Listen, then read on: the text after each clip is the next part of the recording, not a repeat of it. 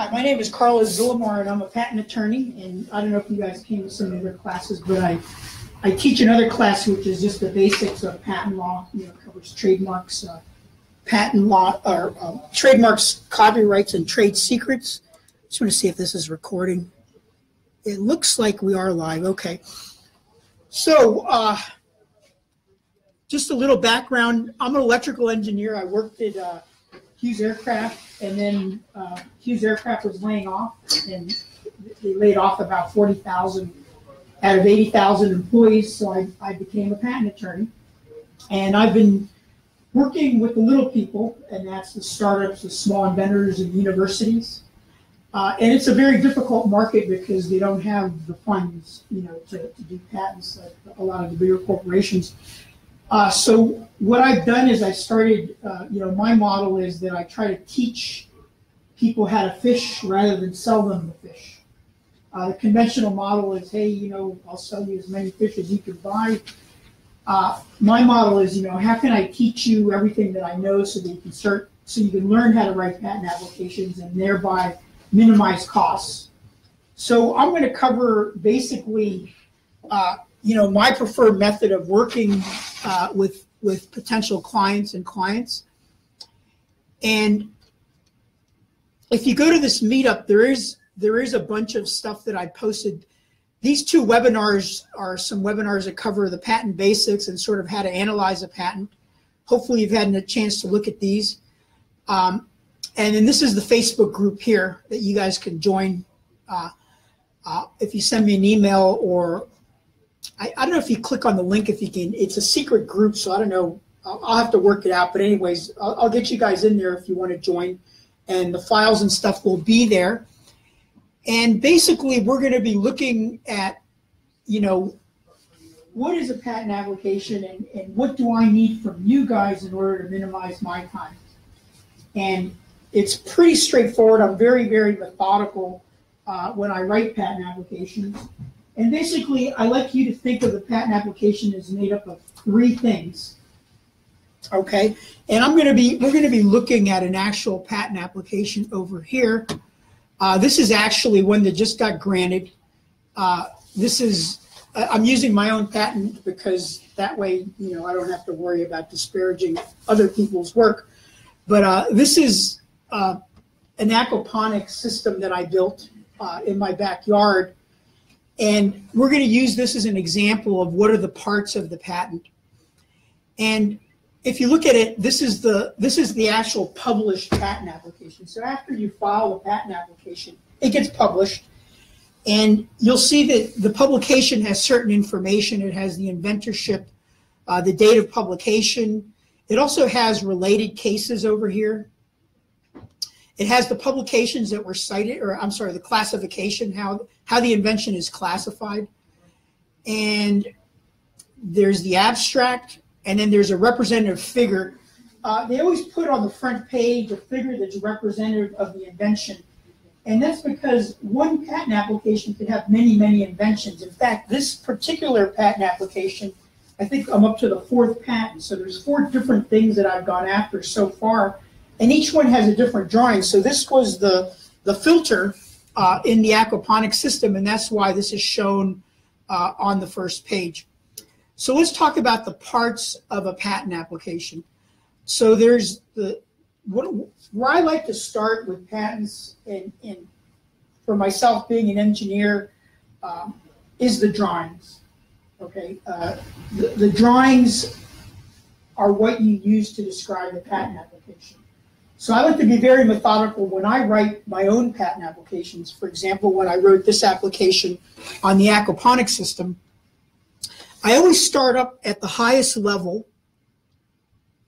And sorry that this is sideways. I might be able, here, hold on a second. Let me show you another version. Oops. Damn it. Do that. Okay.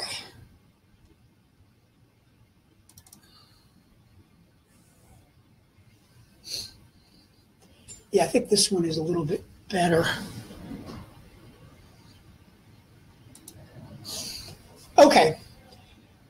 So you can see here that there's the drawings, which are always listed first when the application gets published. The abstract is just based on the claims, but let's go through the most important part. I think the drawings are the good starting point, and I will tell you how I do my drawings. It's very methodical. If you guys have been engineers, you've probably heard of top-down design. Top-down design means that you start at the highest level, and you describe the highest level, and then the next drawings give you more details of that higher level. So for example, if you look at this drawing, and I apologize that it's sideways, you see that this is sort of like if you were looking from above on my aquaponics system, this is the greenhouse, this is what you would see. And it's actually built pretty close to this actually. So this is the south view right here, and there's vents along the south. And then you have glazing right here. And then here's the north roof, and here's some north vents. Here's my fish pond. Here's my grow beds. And as you can see, every single component in the drawing has a number. And if you notice, this is figure 1, and you notice that every single thing has a number that's a 1 series. 102, 104, 106, 108. The reason I like to do that is because I like to write applications that make it easy for the examiner or somebody that's reading the application to understand the invention. When you're filing a patent application at the patent office, whatever you can do to make it easier for the examiner to understand the invention quickly, examiners don't have a lot of time, so if you can make it easier for them, it's going to be beneficial for them trying to get your case allowed. So for example, figure 1 has 100 series numbers. So for example, you see down there it says top view 100. That's the system.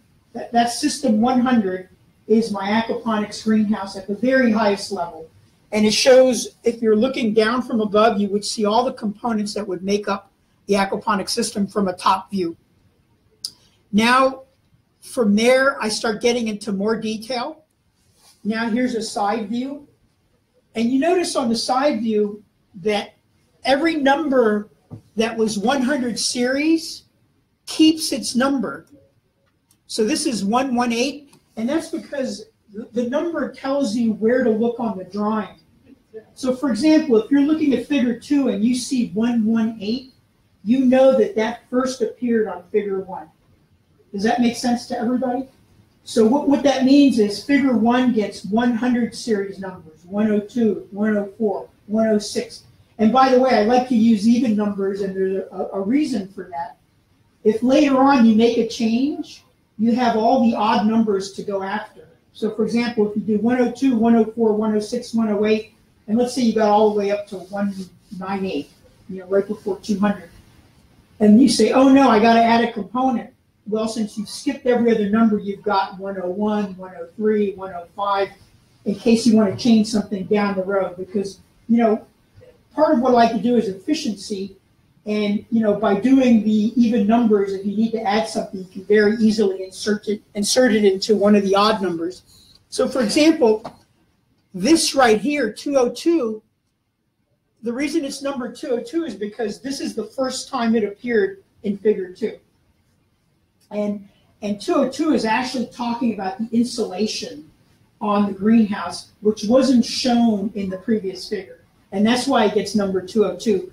But you notice, for example, vent 120, glazing 118. And if we go back over to here, you'll see that all those numbers had appeared in figure 1. So basically, figure 1 gets 100 series numbers. Figure 2 gets 200 series numbers. Figure 3 gets 300 series numbers, ... Figure 10 gets 1,000 series numbers. You can go on forever. Figure 12 is 1,200 series numbers, 1202, 1204, 1206. And this way, when you're reading the application, the reason I do this is just by looking at the number, when you're sitting there going through a 50-page spec, and you go, the widget 304, and you're trying to find it, you know that it has to be on figure 3 because it's 304. And a lot of people don't do that, and it's super frustrating reading an application where people just number from 1 to 1,000, irrespective of the figure number. And you're sitting there reading the application, you get element number 34, and you got to go through 50 pages of drawings to find out where the heck number 34 shows up. So go ahead. So since most people don't do this, do you let the examiner know if you like to say, you just describe saying the numbering system is based on this? No, you don't have to describe it to them. They just sort of get it. Well, they'll appreciate it. You know, when I was an examiner and I saw this numbering, I was like, wow, this is great. He's making my job easier. Okay. And, you know, examiners have a lot of power. You make their job easier, and it's going to be easier for them to allow it. So as you can see, we went from a very, you know, broad, high level. Now we're getting into more detail. This actually talks about the angle of the glazing. This is a Chinese solar greenhouse, which maximizes the winter solstice sun. You know, so that glazing right there is actually at the proper angle for the latitude in my backyard. And here's the calculations right here for the latitude. Sorry that it's sideways, but, you know, I calculated the latitude, and based on that, I figured out what the angle for the glazing should be. I'll recap real quick. No need. Okay. I don't want to distract. No problem. So as you can see, now we're getting into more detail. And as we go further, even more detail. Now we're going into the individual components that make up the various parts of Figure 1. So Figure 3, for example, is potential vent layouts. Okay, you notice Figure 3 doesn't have any new numbers. That's because really Figure 3 is just another view showing how the vents could be configured in various ways. They're not new vents, they're the same vents that were shown in Figure 1, but I'm just showing that, you know, the possible configurations of the various vents.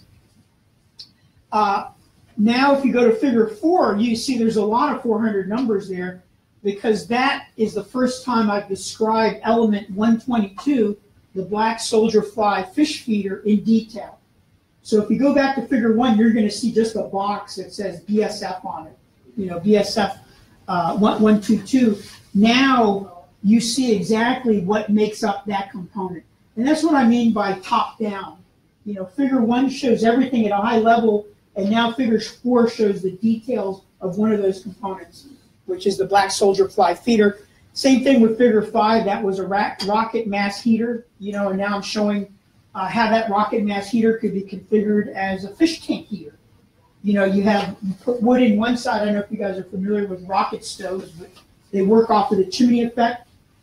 And basically, you know, you put in wood, and that L shape causes a chimney effect that actually superheats the fire and sucks air in the other end.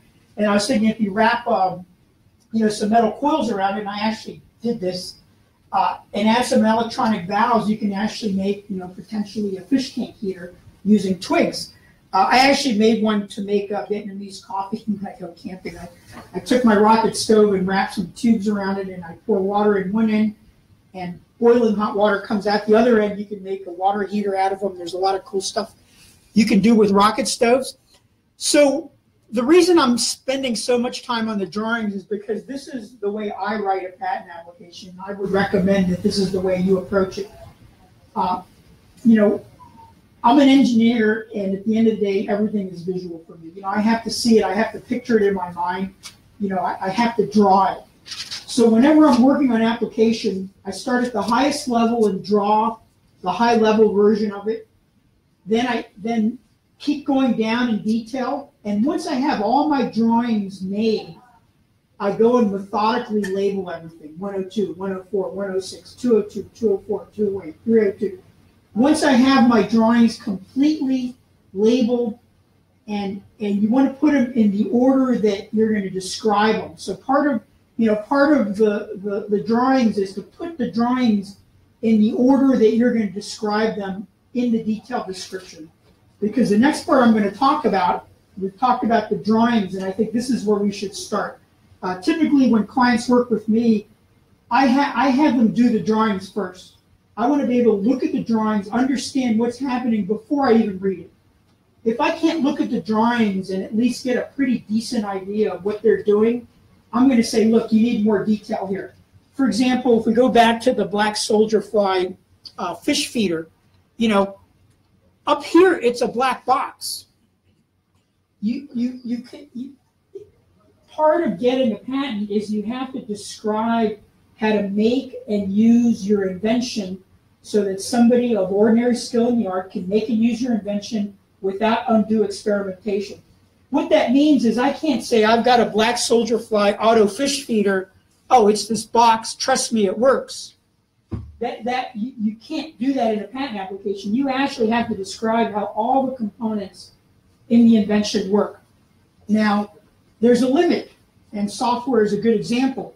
When you're doing a software-related invention, you don't need to get down to the firmware level. You don't have to get down to the source code level.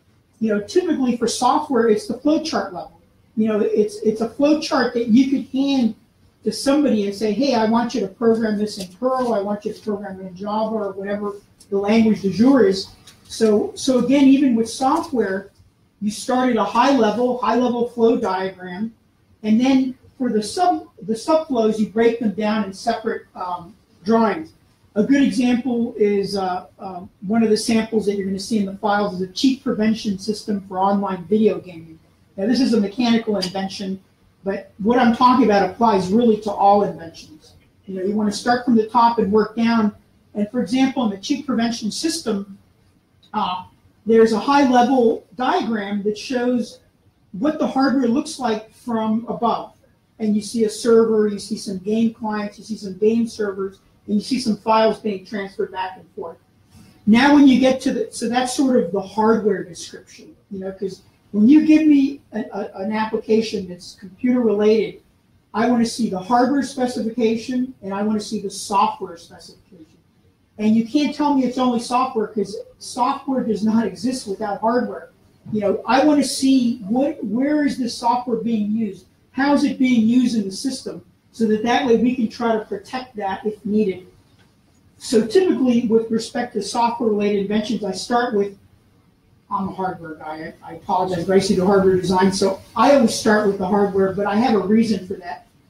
Software does not exist without hardware, so I figure in my own mind it makes sense to describe the hardware first and then how the software operates within the hardware. And I know there's some software people here. For example, in software-related inventions, you might have one, the hardware level view, and you describe how your software functions at the hardware level. And then you might go, for example, the view from the server. What is the flow chart that the server is seeing? The server is receiving files, he's sending files, he's creating things. What's the view from the client? Each one of those could be a separate drawing related to the top level diagram. Question on that. Yes, sir. So you have like a system level overview of the application, right? And I know I watched the videos. You talk about how you want to patent each piece, maybe the client interface, the software interface. So what if you have a use case? If you miss a use case, right? I mean, how does that like? Well, that's a good question, and it relates to the problem that every inventor has, and Danette can vouch for this, is that if you wait till you have every possible implementation done, you're never going to file a patent application. You're going to be sitting there going, oh yeah, but I could change this and I could change that and I could change this, and you'll never file it. So, right now the United States is first to file. What that means is if you two guys are working on the exact same thing, if you go to the patent office first, you win no matter what. It used to be that the first inventor wins. Whoever came up with it first and was working on it wins. The corporations changed that and they made it now first to file, which means whoever runs to the patent office first wins. So the advice that patent attorneys are giving, which is great advice if you're a patent attorney, file early and file often. So inventors are caught in this sort of double-edged sword of, at what level do you want to disclose it? So that you can get that, so you can cut off that date, because as soon as you get that filing done, that means you've got a mark in the sand that says, on this day, I invented this. So if you're waiting to do further developments, that date keeps slipping, but there's a way, and I'll talk about that. It's a little bit more advanced, but the United States has something called provisional applications, and this is something that applies to Danette here also, who's doing some mechanical stuff. I won't talk about his stuff because I can't, but basically, he's got embodiments right now that he wants to patent. The problem is he's got other iterations of it, you know? And what you can do is you can file a provisional application on your first idea. You're like, this is what I think it's going to work like. And you file a provisional case on that. Within 12 months, you have to do something with that provisional. And within that 12 months, you can update that provisional. So what I do in situations like you're talking about, that you find another use case that's very important, is I ask you a very important question. At what level is this invention? Is it going to change over the next year? Now, if you're talking software or a new type of hardware, I can guarantee you it's going to change. I've worked on hardware projects and software projects.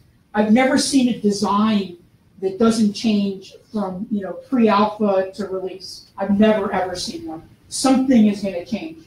In that situation, you can use a provisional patent application system to file a provisional as soon as you have an idea of what you think it is. And then 6 months down the road, let's say you add another feature, you come up with another use case, you can update that provisional and capture that additional information. Now there's a caveat. That additional information gets the new filing date. In the United States and in all countries, everything is based on what you disclose on what date.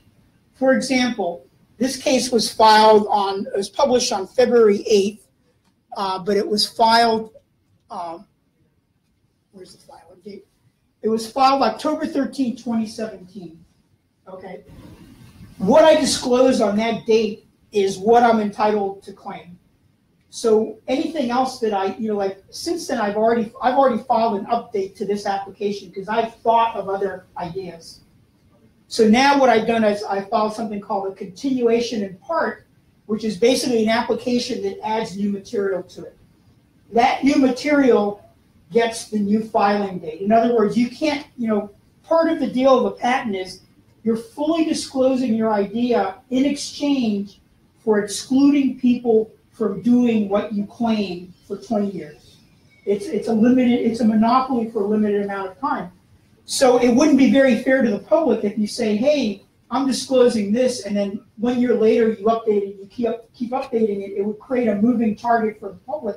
So in all countries, everything is based on what you disclose on what date, and that's the only thing you can protect going forward from that date.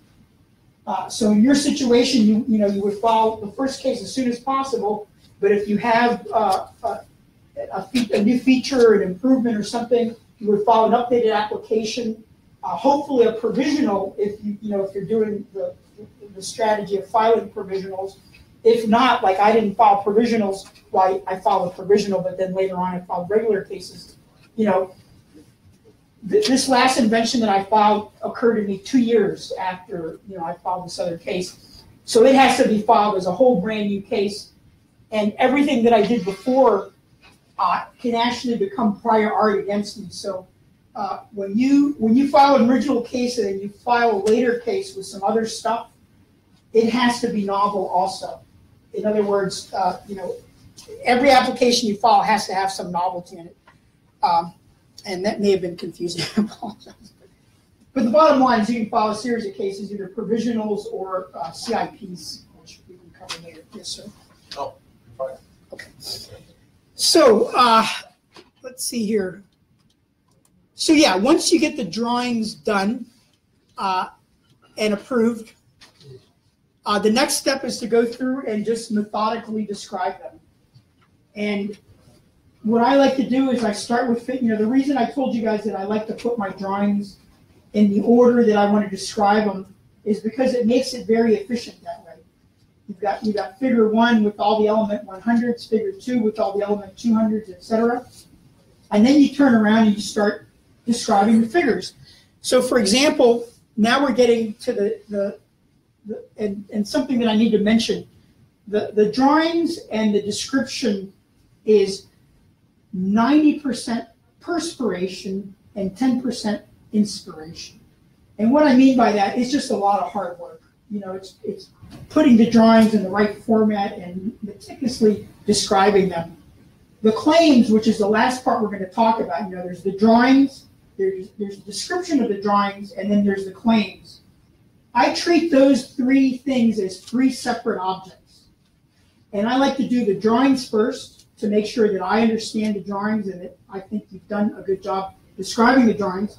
After that, I'm going to have you describe the drawings, and then we're going to make sure that you're happy with it. We're both happy with the drawings and the description of the drawings. And then finally, the last thing we're going to cover is going to be the claims. Now, I think a famous Supreme Court case said the claim is the name of the game.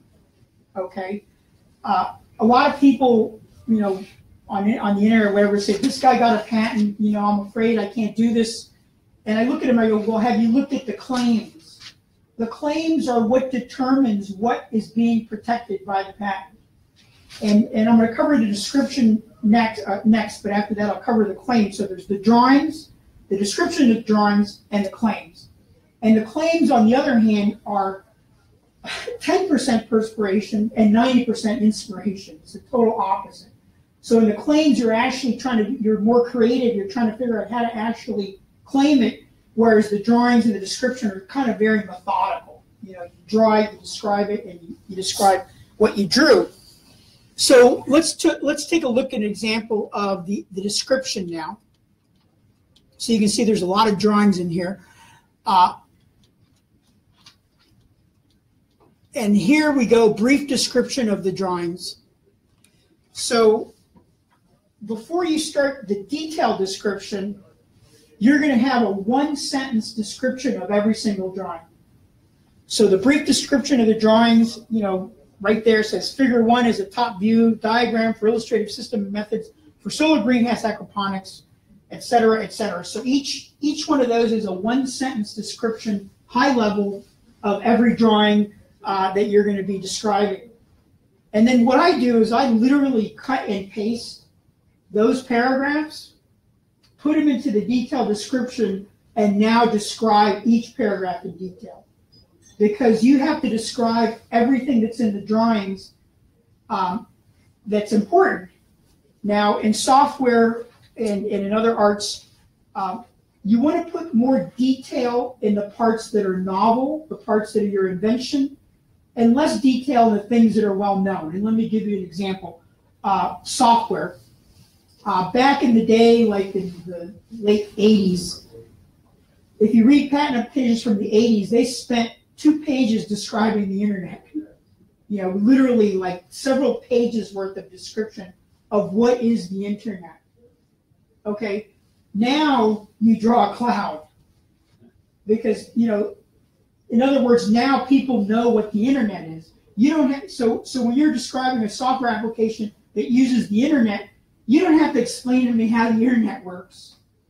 I want to know what the heck you're doing on the internet. What is it that you're doing differently on the internet, or how your structure is different. So the point being is you're going to spend more time and more detail on the things that are new and novel, and less time and less detail on the things that are well known. And part of the reason of the numbering system that I gave you guys before is if you've already described something in figure 1 and it shows up in figure 2, you don't have to re-describe it. And that's the beauty of tracking your numbers through the whole entire thing. Because imagine how tedious it would be that every time some element shows up in another drawing, you have to go back and re-describe it because you gave it a new number. So part of tracking the numbers through the drawing is so that you don't have to go back and rewrite every single, every time you talk about the widget 103, on the next drawing it's 203, and the next drawing is 303. Now you're going to have to describe it 3 different times when it's the exact same thing. So, like I said, you're going to have a brief description of the drawings, and literally the bulk of the work, the way you're going to save money with a patent attorney, generating drawings, generating description from the drawings, that's like 10% of the work, the grunt work. The final part is the claims, and the claims, the way, claim drafting is an art, and it takes, if writing drawings and description is like 101 level stuff, claim drafting is like 501 or 601, just to give you an idea. It's a much higher level skill. I teach people how to write claims, but typically with guys that are new to writing patent applications, what I like to do is I like to tell you, look, I want you to tell me the minimal components from the drawings that you think makes your invention novel over the prior art. Now, this is important, the minimal components. If you've ever heard of the minimal viable product, which is a sort of analogous situation, is, what's the minimal product that you can get to market that functions for your idea? It's called the minimal viable product. A claim is sort of like that. It's like, what are the minimal components that make your idea novel over the prior art? Yes, sir. Are you going to get to the point? The question is, how do we know what the prior art is? Well, that's a great question, and it's a function of your skill. I did work with guys from Hughes Network Systems. They're designing high definition video over set-top boxes. They knew the prior art. Those guys are, PhDs in communication systems. Those guys know what all their colleagues are doing, and it's all white papers. At that level, it's not patents, it's all white papers. So when I work with a guy like that, he's going to come to me and he's going to say, Carlos, here's the prior art, and this is why we're different. And they're always going to be patentable. When you're working with guys that are R&D, it's super hard to understand, but very easy to patent. And that was covered in the previous webinar. But, as things become very, very hard to understand, there's less people that, the number of people that can understand it are much fewer, which means patentability is much higher. So when I'm working with guys from Hughes Network Systems, they don't search. I'm not going to tell them to search because they're PhDs in communications. They're going to give me the white papers. Now let's talk about kitty litter boxes, which is an example from a previous webinar. My wife was pregnant, and I thought I wanted to file a patent on a kitty litter box. Well, I found like thousands and thousands of patents in kitty litter box art. Now, I wasn't an expert in the kitty litter box area, and as soon as I did a quick search, I said, I'm not going to waste my time filing here because there's so many frustrated husbands that are inventing kitty litter boxes. It's going to be a waste of my time. So it's a function of your skill in the art.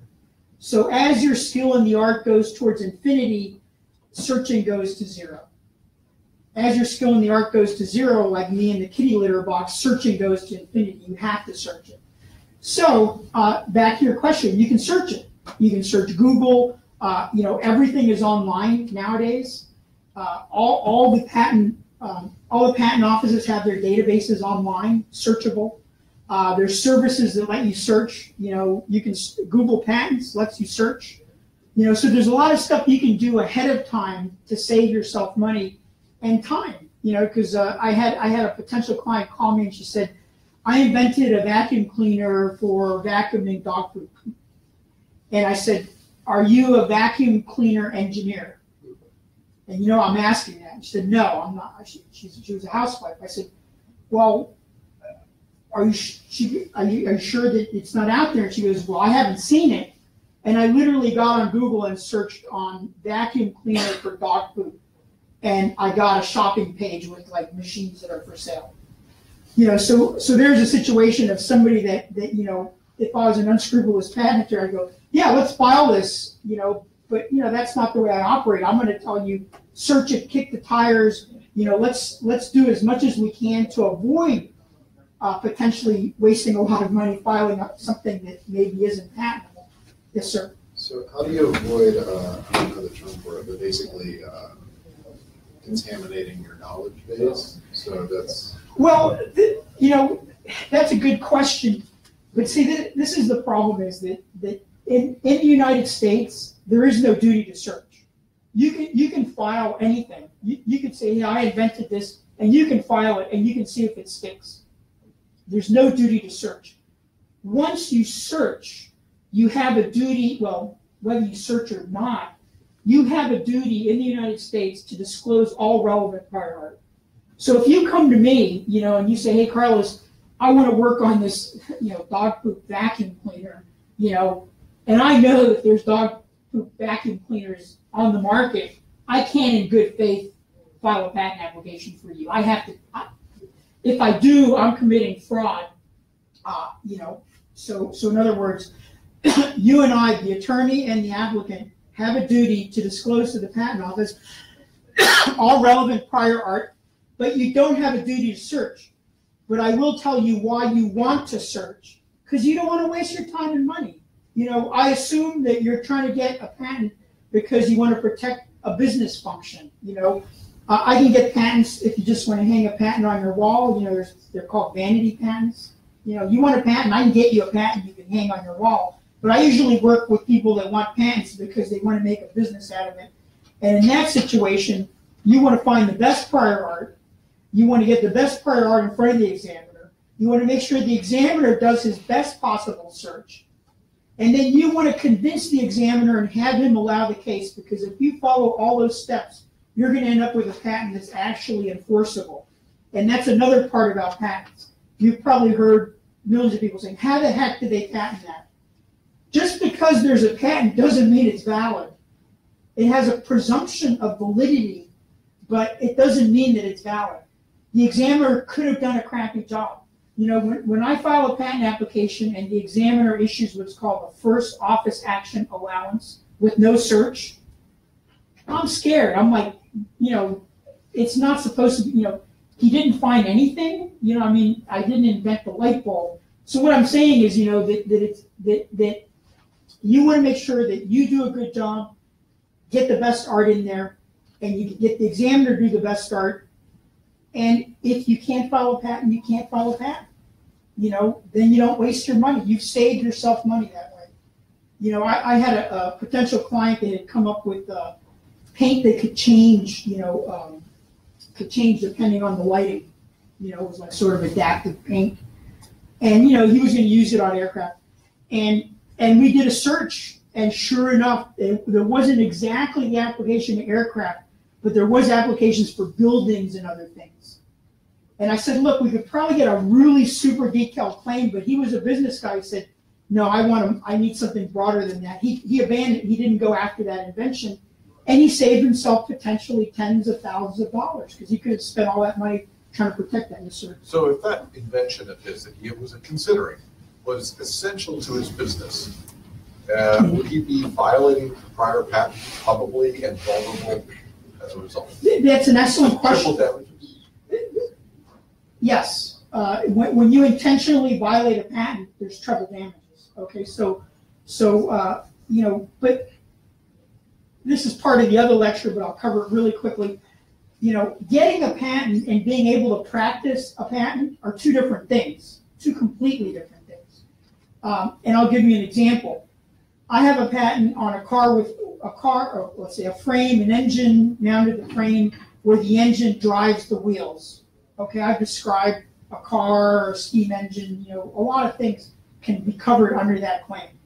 So if you build a frame with wheels and an engine that drives the wheels, you're infringing my patent. You can't build that. I can stop you from building that. I can say, hey, you're violating the claim of my patent. You have a frame, you have an engine that drives the wheels. Okay? Now, let's say you come up with anti-lock brakes. Okay? Not disclosed, I didn't know about it. You can get a patent on anti-lock brakes. Okay? What that means is, as soon as I have the patent on a car with four wheels, you have a patent on anti-lock brakes.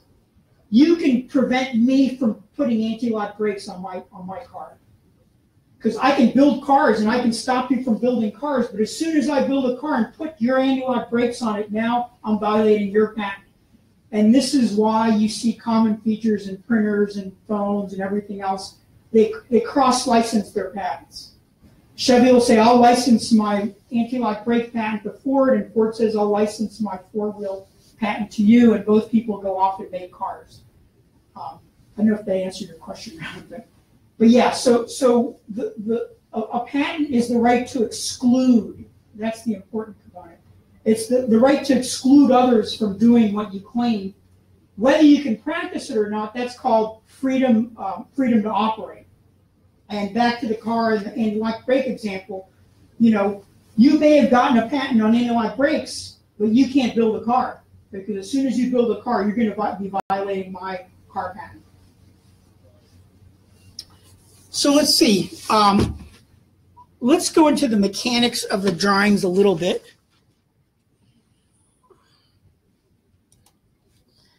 And like I said, these templates are all going to be available.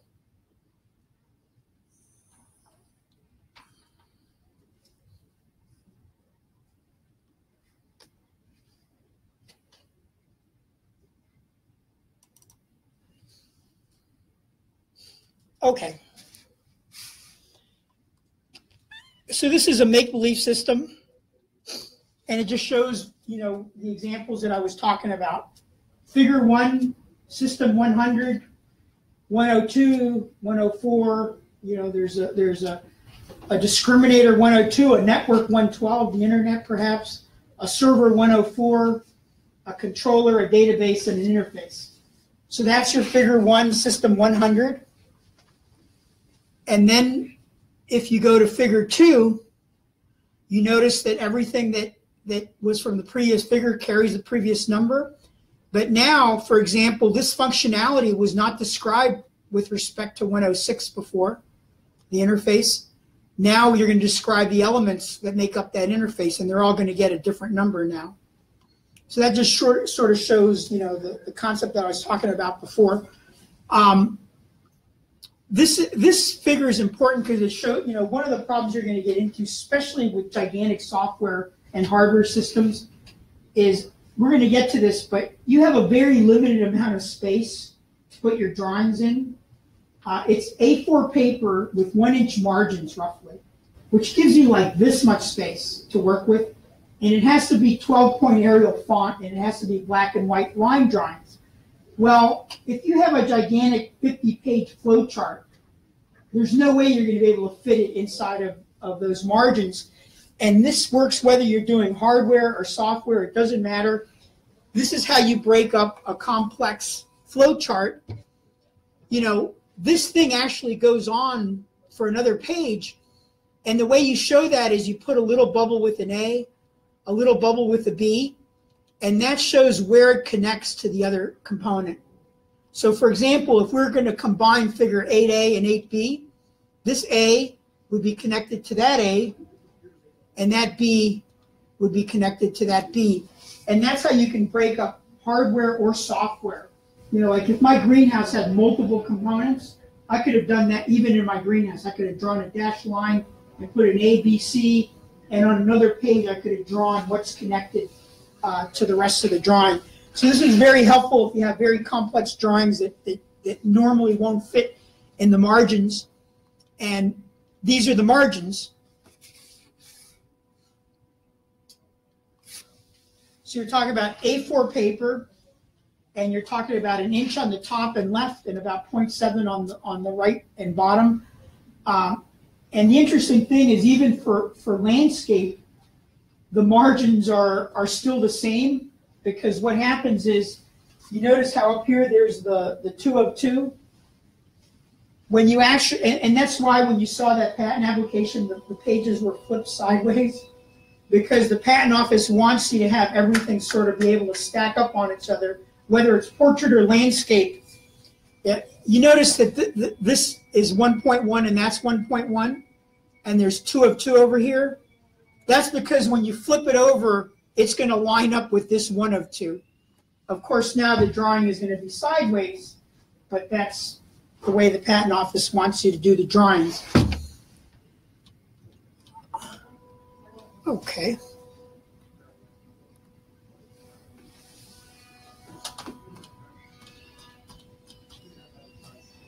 So let's talk about the claims. Now let me go back to mine.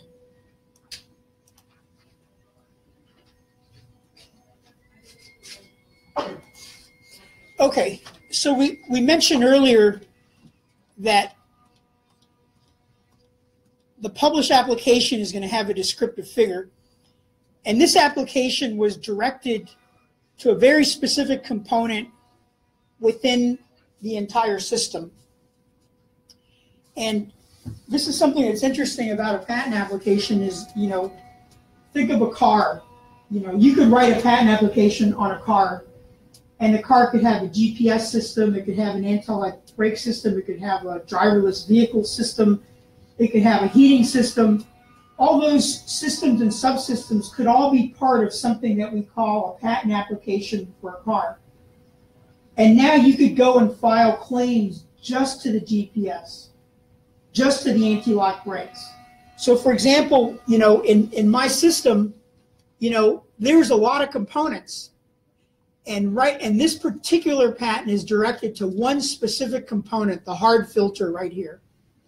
So after I got patents covering some of the other components, now I went back and I'm getting a patent covering this specific filter configuration. And, writing claims is tricky, but the way I teach people how to sort of make my job easier is you're gonna point to the drawings and you're gonna say, Carlos, now of course you need to know what's novel. And you asked a question earlier, how do I know if it's novel? Well, you've searched it. Okay, you've searched it and now you know, as far as in good faith, you know that it's not out there. Now the next step is you want to claim it, and you want to claim the minimal components. And this is something that's a little different than, it's counterintuitive. You would think that the claim would have to describe every single component, but no, it doesn't, because the claim is the minimal thing somebody has to do to infringe your patent. For example, let's go back to the car example. Okay, a car is very complex, and I claimed it very broadly.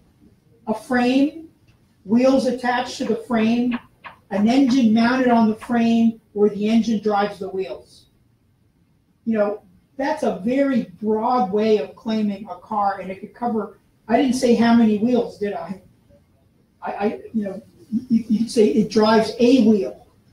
Because what you're trying to do is you're trying to prevent somebody, for example, in that claim, I might want to prevent somebody that makes a trike, right? You've seen the cars with two wheels in the back and one in the front, right? I might claim it as at least two wheels attached to a frame, at least two wheels attached to a frame.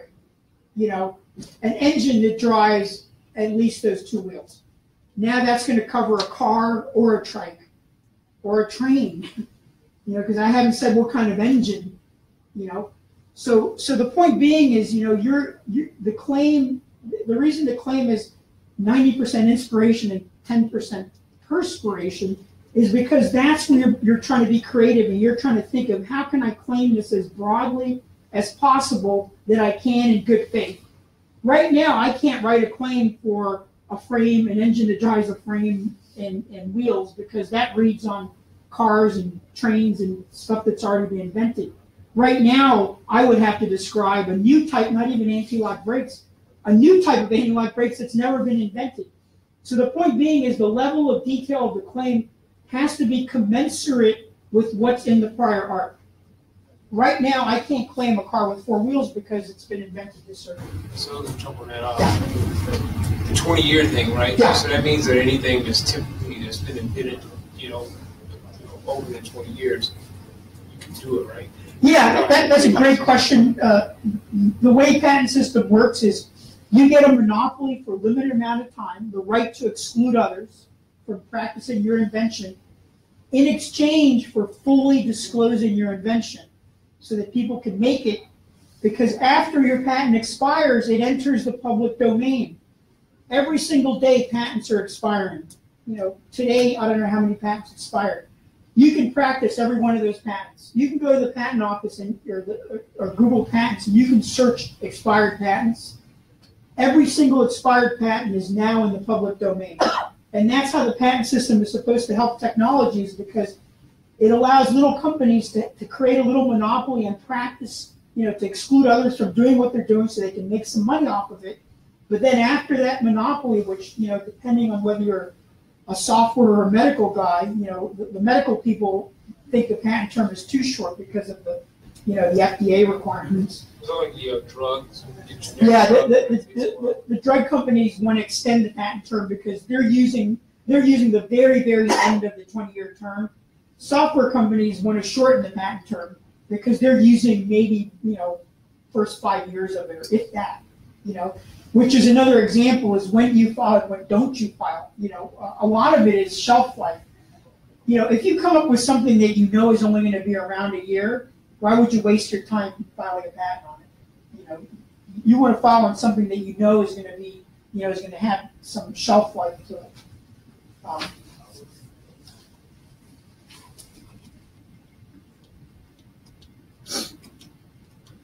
So let's go to the claim on this guy here. And actually, this claim got allowed. And it's kind of interesting. I've intentionally done something here that's let's see here. The system that I designed is a Chinese solar greenhouse that's fully air powered. And the strategy that I'm taking right now, which actually works pretty well with startups as well, is I always try to get the system level patents as quickly as possible. And by system level is if you look at this claim, I told you I'm going after just the filter, but it's much easier for me to get the patent allowed quickly by claiming the whole entire structure. And once I have the whole entire structure patented, later on I can go back and go after just the filter.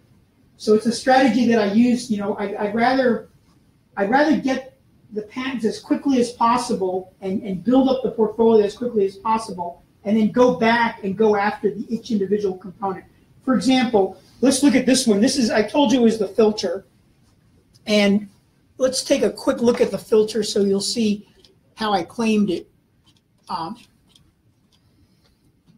This filter actually came out of necessity because, and I'll talk about water filters real quick. When you're doing filters for fish tanks, typically you have 3 stages. You have some sort of mechanical filtration, and then you have some sort of, you have some sort of settling, which is really just where you just let the water kind of settle slowly. Then you have some mechanical filtration, which may be, these plastic type filters. And then finally you have biological filtration, which typically involves air and some sort of media that's moving around. So the traditional filters were made up of 3 separate stages. Well, I didn't have enough room in my greenhouse for 3 separate filters. So I started thinking, well, how can I make one filter that does everything? And that's where I came up with this idea. And basically, it's a filter that water comes in from the fish tank here, and it gets pushed into this tube here. And what that does is it forces the solids to fall through the bottom, and then they're going to get caught in the bottom, and I can drain them out through the bottom. Well, any solids so basically they have no way of getting in here. They have to go through this thing called a stilling well, and it goes through the stilling well, and now they're going to settle down here, and they're going to get drained through the top. Whatever solids do make it back up have to go through multiple layers of mechanical filters. So this is like a super coarse filter all the way to a super fine filter. So now the fish poop water is going to be filtering up through here because it's filling up, and it's coming back up. It's coming down through here and then back up through these filters. And now on top of this very top filter, I have an air stone. An air stone is a porous rock, basically, that you pump air into and it puts bubbles out. And this is where I do my biological filtration. So after the water comes all the way through here, this air stone is now agitating the water. And in here I grow something called duckweed and algae. And that creates another level of filtering. And then finally, I have a sponge filter that's wrapped around that here. And then the water comes out through that sponge filter and goes back to the fish tank. Now, this was out of necessity, and they say, necessity is the mother of invention. I didn't have room for 3 separate trash cans, so I combined it in a way that was novel. And the other thing that I did, the novelty of this system is it's completely powered by air. There's no water pumps in my system. Everything is done with air. And in fact, in the actual system, the way the water gets pushed in here is using air. And what that does is it actually breaks up the fish poop, which is actually undesirable. In fact, that's how I got the patent allowed, was when I showed this to a lot of the quote, fish tank experts, they're going, that's not a settling filter. You know, a settling filter just lets the solids just sort of like in a regular settling filter, the water wouldn't be forced here with air. It would actually just trickle in here really, really slowly, and the solids would just kind of fall to the bottom and then get collected and then slowly rise through the top. But since my system runs from air, I'm actually forcing the water with air through here, which is breaking up the solids. But since I have these multiple layers of filters, and since I have this additional layer of duckweed and algae, I don't really care, because actually the duckweed and the algae actually processes all those broken up effluents, and actually turns out to be very advantageous because the algae can be used as fish food. And the interesting thing is you know, like when you do something and the experts tell you that it can't be done, and you figure it out, that's almost automatic patentability. And the reason for that is because if you're doing something, if everybody says you can't do that, it's impossible to do that, and then you do it, you can show that to the patent office and say, look, you know, I went against all the advice of the experts and I got it to work, and that's how this particular case got allowed. So, you know, I could have claimed this in super amount of detail, but let's go to the claim now. And I just want to show you how that thing works so that you can sort of understand the claim a little bit.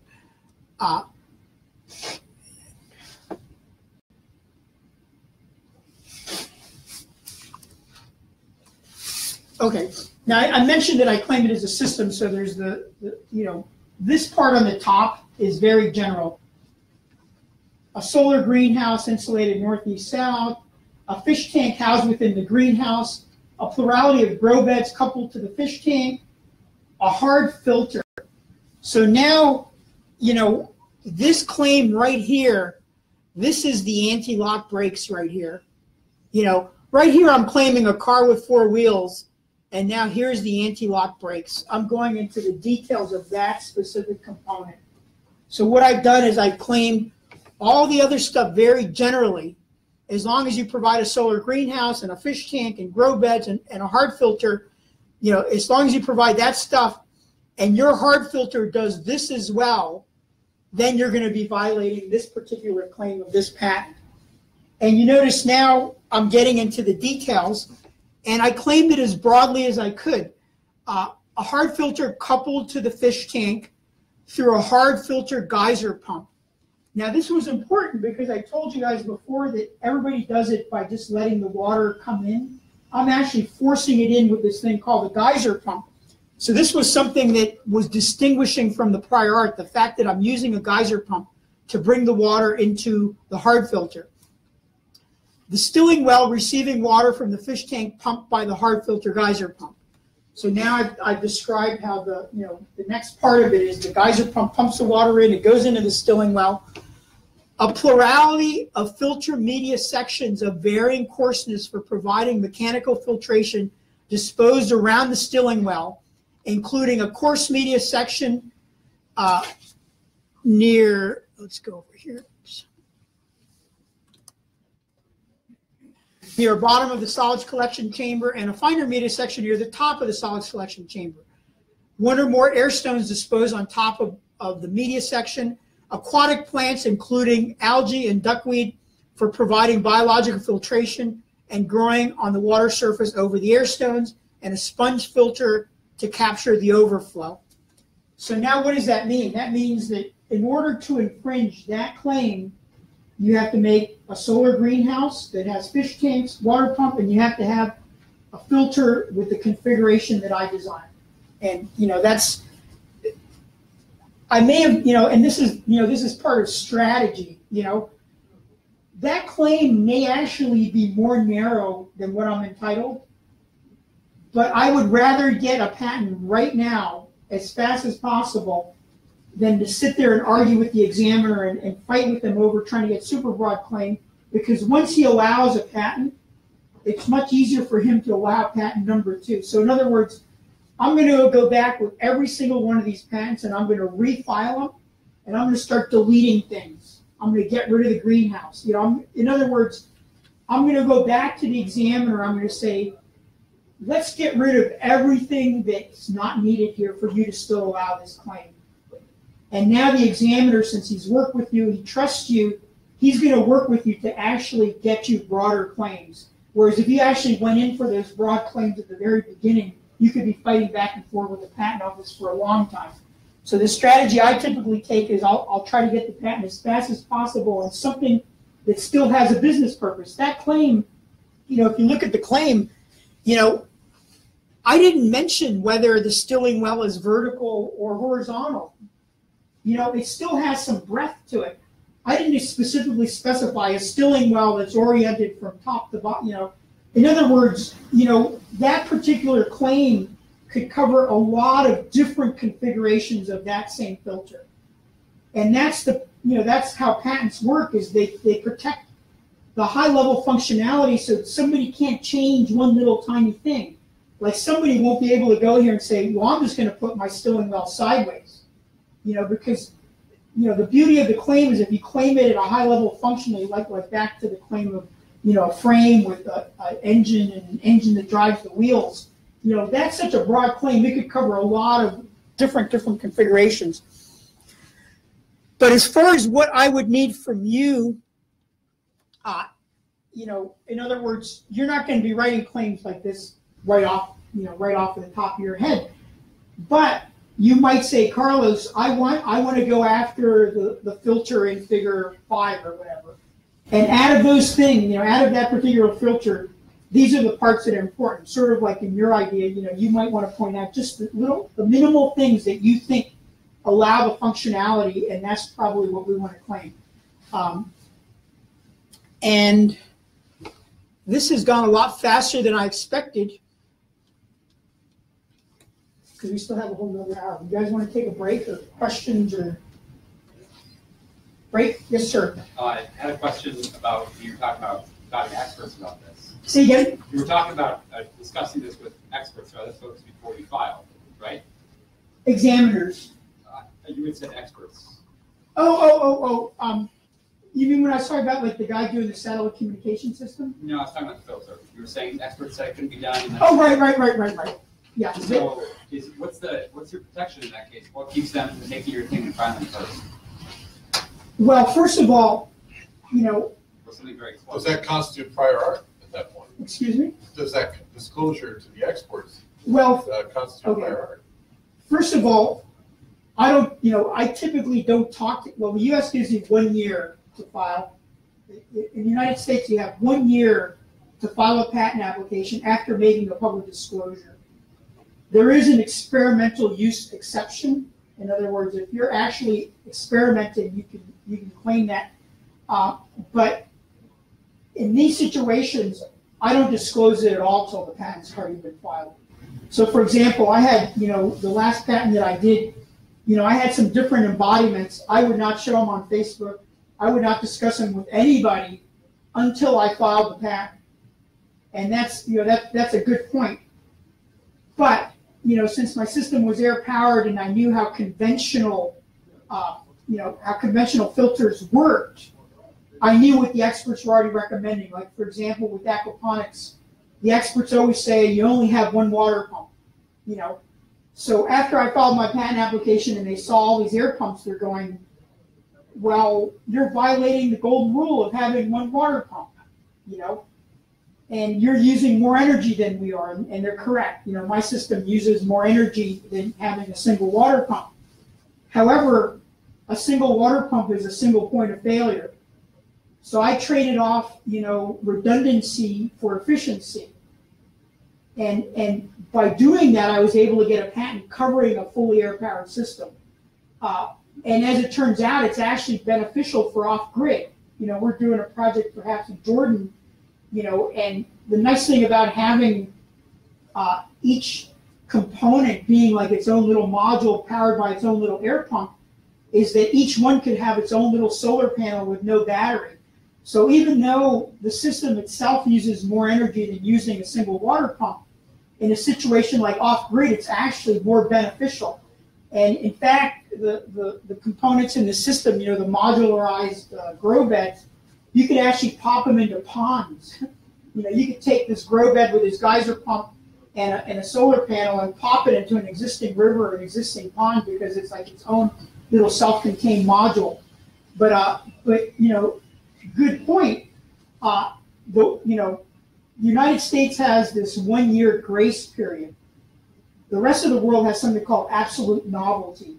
And that means as soon as you disclose something, you've given it away. So for example, even though I had 1 year to file stuff that I've disclosed in the United States, I've already given it away to the rest of the world.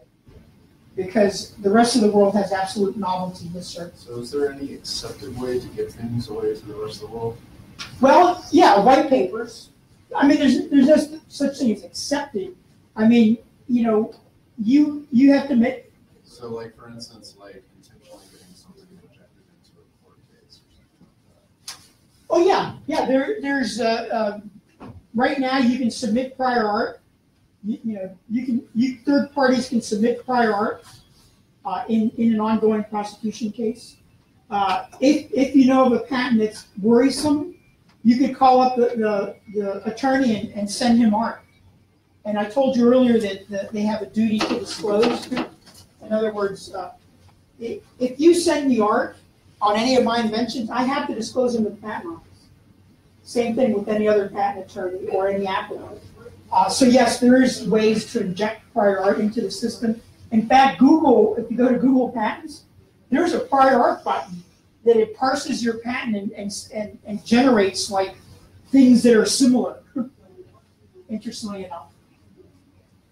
Yeah, so there's they're actually called third-party requests where you can actually come to me and say, hey Carlos, I want you to file this prior art in this guy's patent application.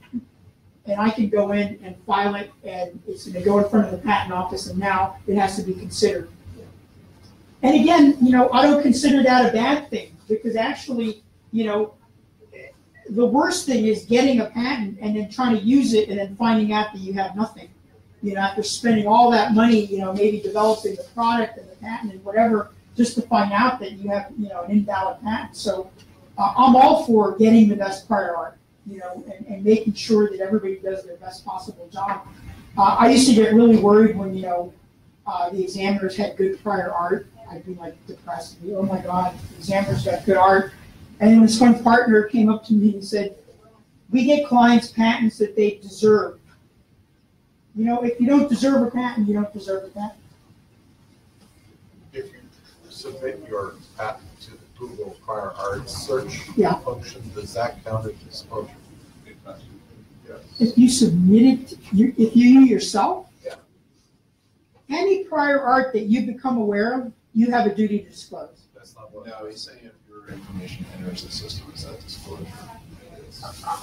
If you're sorry, well, these are all published applications. What do you mean? If I search for prior art using the technique you just described, am I disclosing? By after searching. Google only has published applications. So Let's say you invent something Yeah. and you plug it in to see if there is prior art. Is you plugging that in to search disclosing your invention? Let's say it doesn't exist, but Google now has that in their search logs, right, or something. So I can't remember specifically, but I've seen similar things, and I'm pretty sure that in certain circumstances it does. So like for instance, like say there's a search site and they list the most recent searches, that would definitely count. yeah, but I mean, typically when you're doing searches, you're searching at sort of a pretty high level, which is really not patentable at that level. I see. So yeah, if you entered, an exact description of your invention, perhaps, and it gets put somewhere. I mean, for example, I was a patent examiner. We would go through the newspaper and we would cut out pictures. I was doing speech signal processing, and people would file inventions for like, oh, I've got a talking keychain or something like that. We actually would go in the newspaper and cut out like, talking keychain, $9.99, and we copy it out of the paper, date stamp it, and stick it in the file. Now it's all digitized, so that when somebody comes in and says, "Hey, I invented this," we can show them that. So yes, it has to be in the public domain, and it has to be accessible in the public domain. So, if you could, if there's sites that list Google searches, which I've seen that, does Google do it or? So like as an example, at one point Yahoo released a whole bunch of searches that were in anonymous or something like that. You couldn't tell who did the searches, but you could see the searches. Well, prior art is anything that's accessible to the public. A good example is a master's thesis that's only available at the library and the school, and you physically have to go to the library and get a card and then pull the thesis out. That's still prior art because it's still accessible. In the United States, it has to be accessible to the public, and it has to be prior art, which means you have to have a way of date stamping it or something. For example, we use the Wayback Machine, in court cases, where we're trying to prove, what was in the prior art, what somebody did at a certain time, what they disclosed. We might use the Wayback Machine, and for a while they weren't admitting that, but now there's ways of actually validating that kind of stuff. But the bottom line, it has to be able to be validated as prior art. There has to be a way of determining the date that it was disclosed. So yes, a very detailed search on an invention, if you have a way of validating it, could potentially be used as prior art. I mean, but like I said, typically when I'm searching stuff, it's like, kitty litter, at super high level just to see what's out there. So like there's an example of a search I did a long time ago, and I know the name of the thing was exoskeletal pain. It's basically like Exoskeletal pain? Yeah, that you can feel. So like I think Google search was probably like almost 20 years ago at this point. But basically body armor that either lets you feel. Yeah, but look, even exoskeletal pain, it's too broad. You can't get inventions patented on super broad concepts because they prevent all applications of them. A good example was the guy that invented the telegraph. He was trying to get and it's a famous case, he was trying to get a claim that covered the use of electromagnetic signals for communications. That would have preempted every possible use of electronics on stuff that he didn't even anticipate. So something like exoskeletal pain is too broad. It's not, now if you started talking about, exoskeletal pain using a piezoelectric sensor coupled to, some more detail, like, some specific implementation thing. Yes. So like a TV or something, right? Or like a remote video recorder or something, remote camera or something that goes over the internet. Something like that that's been around forever. Yeah. Anybody can just make one of those and sell it themselves and not be violating the patent. Yeah, if stuff is in, anything that's in the public domain, you can make. A good example is IBM, and since we've got time, maybe we can cover some of the other stuff. Have you guys heard of the IBM tech briefs? Yes. Are you? Yeah. And, I always used to think that they're like open source or something that, kill that.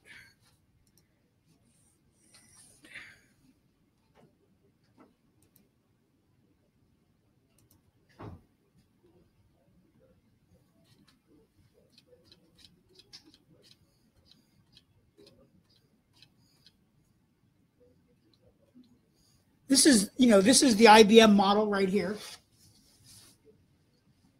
And I told you guys you're going to get a break, and I didn't give you a break. I apologize. Are you guys good? Or? I think everybody that wanted to take a break did. What's that? I think everyone that wanted to take okay. a break did. This is the IBM model, basically. And I use IBM because they're sort of, quote, the gold standard in patents. I think their company statement is to have more patents than any company on earth. I haven't verified, but I'm pretty sure that is their company statement. They want to have more patents than any other company on earth, and they do. Every year, IBM has more patents than any other company on earth.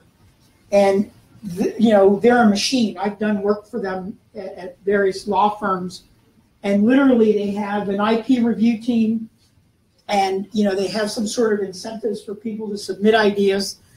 And the IP review team is made up of business people and probably engineers.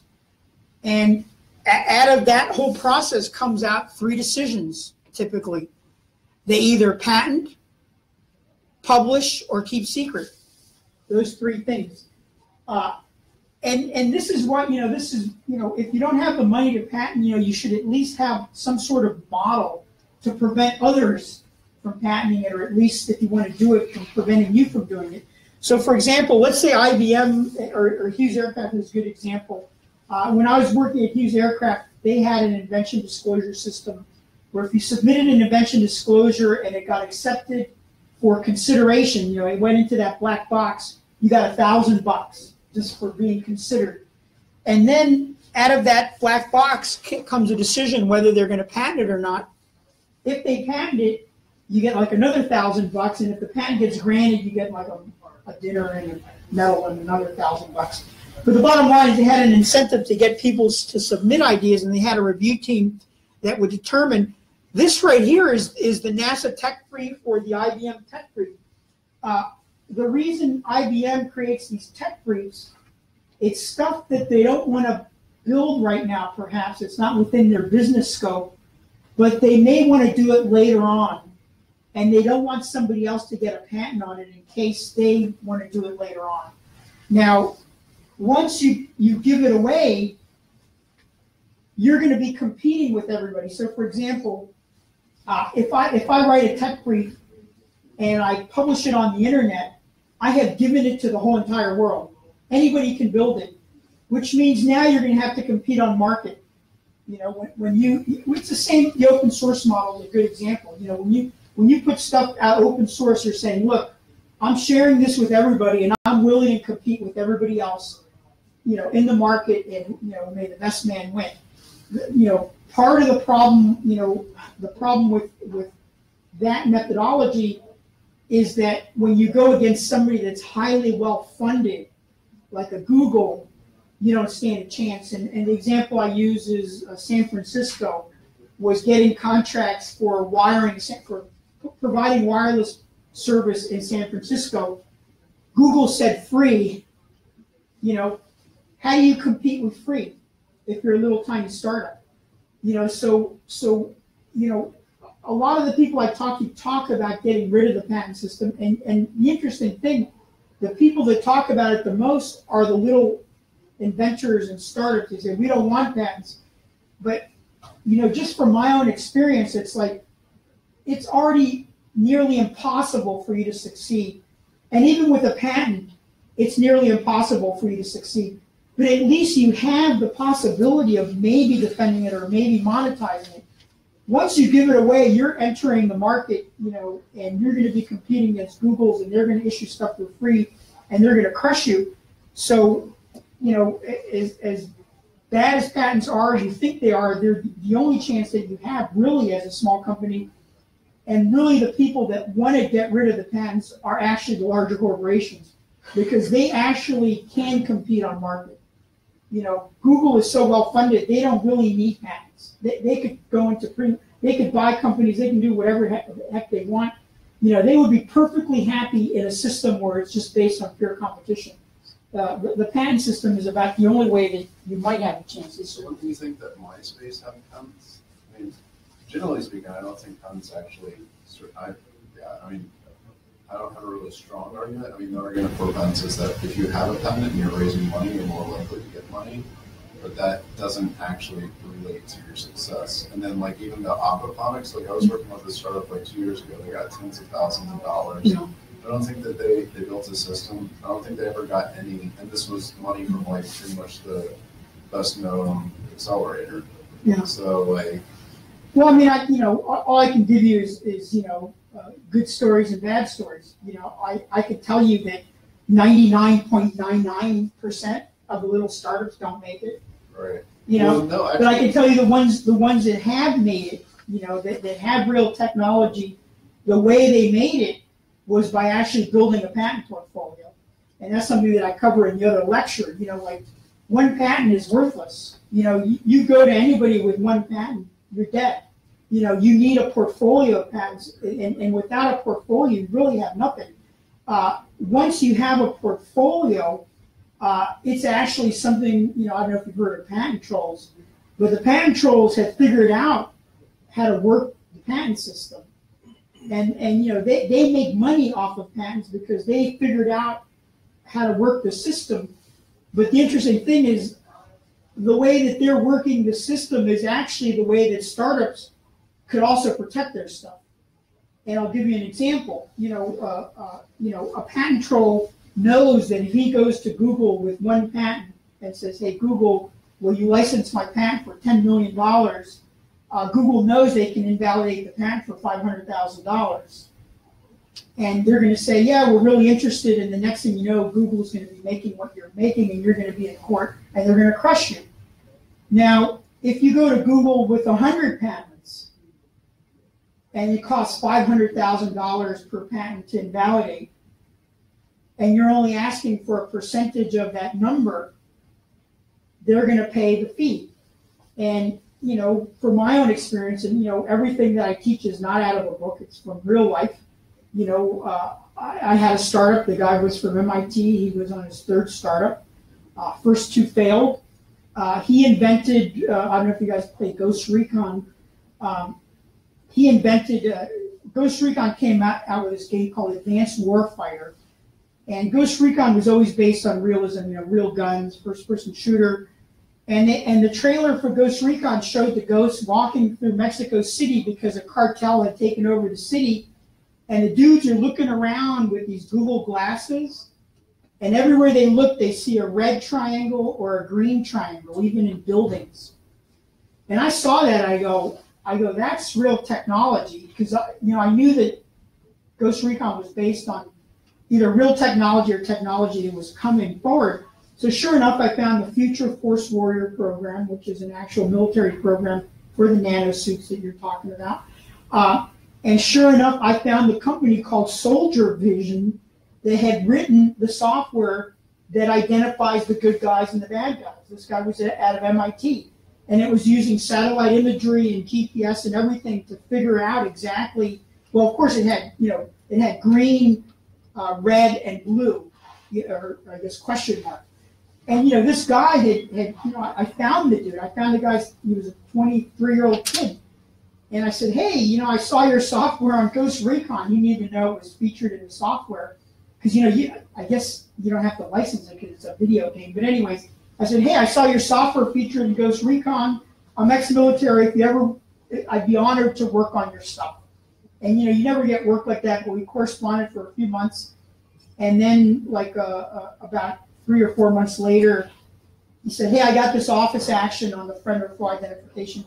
Would you go talk to the examiner?" So I go to the examiner, and this guy was brilliant. I mean, the reason I like working with cutting-edge companies, getting the patents is easy. It's easy to get the patents. Getting the money, I don't know if you saw that picture of that meetup where I show the patent, I show an iceberg, and I show the patent at the very tip of the iceberg, and then business and marketing on the bottom. Getting the patents is easy. Making money off of it, that's the tricky part. But this guy was pretty savvy, so we get the patent on the friend or foe identification. And then typically, we would develop a portfolio around that. We'd start claiming it from different angles and try to build up the portfolio. And after his third patent, he goes, "I don't want any more patents in this." He started doing ground guidance. How do you route a soldier from point A to point B, whether he's in a Humvee or a bike or whatever on horseback, taking into account what the soldier can see and who can see the soldier. It's called intervisibility. And this dude developed software that actually, when snipers were setting up their first point or their high point, whatever, and I'm not an expert in this, you probably tell me more, when they were setting up these points, it would take them like weeks using topographical maps to set up where they're going to be. With his software, they took this task and narrowed it down to hours, because his software could tell you on any point on the map, what can you see and who can see you. So he started developing software on how do you guide soldiers through the battlefield. And, I told him, I said, "Look, Randy, you need a lot of patents. One patent is nothing." I said, "Why don't you let me train your in-house guy?" I said, you're hiring 8 programmers a year. Hire a programmer and let me train him on writing patents. And I trained him on basically what I'm training you guys on. So I trained his in-house guy, and we were filing patents for around $1,500. Now, all his competitors were filing patents for around $10,000 to $20,000. So for the same amount of money, he was getting about 10 times the number of patents. So, he started getting some patents in the U.S., and I use him as an example because he's one of the good stories. He didn't go overseas. He stuck in the U.S. And the reason for that was because, all his business was in the United States. Is that coming from here? Oh, it's the shop. Okay. So he was up to about 7, 8 patents in the U.S. Then he started getting a contract in the U.K., so he started getting some patents in the U.K. Then he started getting some work in Germany, started getting some patents in Germany. And I think his portfolio was 8 U.S. patents and maybe 7 or so foreign patents. But he was working with Garmin, he was working with the U.S. Army, he had contracts with them already. And he was a smart kid. And one day I get the letter, which I hate and I love. I get a letter from a gigantic corporation that said, hey, as you know, we purchased your client's company. Please transfer all your work to this other law firm. Now, why did they buy him? The reason they bought him was because he had technology and he had a patent portfolio, and it was more advantageous for that gigantic corporation to buy him than it was to try to knock him out. And that's the exact same thing that the trolls do. The trolls know that if they go to you with 100 patents and they know it's going to cost you $5.1 million to validate them, and they're only asking for $1 million, you're going to give them the $1 million. But that same exact strategy of building a portfolio around your technology, I say, can get you bought by Google or can keep Google away. Now, if you don't do that, then you're just purely competing, and in certain areas, it's not such a bad thing. Video games, for example, you can put out a good video game with, zero funding and be Angry Birds and, capture the market or whatever. But try to build a sensor, some hardware or something like that, and then try to fight off the Chinese knockoffs and try to fight off somebody like National Semiconductor, you'll get crushed. I look at intellectual property as an umbrella, and it has tools, and you use the tools when you need them. You have to know, for example, when, intellectual property is more than just patents. You've got trade secrets, you've got trademarks, you've got copyrights. If you're doing video games, something that's only going to be around for a year, your only hope is market, capturing the market and trademarking and building the business that way. If you're building sensors that are easily knocked off by the Chinese, and you're trying to build a business around it, you better build a patent portfolio, because otherwise you're just going to get crushed. But yes, but even with that being said, you make a very good point. And this is the point right now, is that, right now we've sort of been trained, I talked about open source, and you might think that I'm anti-open source, but I'm not. What I want to see is, I want to see a world where there's open collaboration, free for personal, educational, non-commercial use. What is that? That's the classic open source license, right? However, I have a caveat. I want the people to protect their IP as a group and share their IP as a group, because that is the only way you guys, and I'm talking about the little people, the startups, small inventors, and universities, it's the only way you're going to be able to leverage yourself against the corporations. And, once you guys start forming teams, and that's sort of a whole nother topic, I've been trying to do something which, for the past 7 years, which I call it OU812, and it's actually the concept of, instead of us sitting here competing with each other, I've got aquaponics, maybe you've got hydroponics, okay? And maybe your hydroponics is close to what I'm doing, and now we're both sitting here trying to grab this piece of the market, and we might be competing with each other, we might be suing each other perhaps. If instead we actually formed a team and I shared my patents with you, and you shared your patents with me, now what comes out of that could actually be better than the individual patents. And that's what I'm actually trying to do even with my own invention. You know, my patents are free for personal, educational, non-commercial use. I want people to build them. I'll help people build them. I want that to happen. What I don't want is I don't want Pentair or somebody like that copying it in building systems and not even sending me a thank you letter. So, you know, the reason I'm filing for patents is not because I want to stop people from building it. I just don't want corporations to come in and steal it and not even give me a pat on the back. And if we start forming teams and doing this kind of stuff, I think we could, you know, we could do great things together.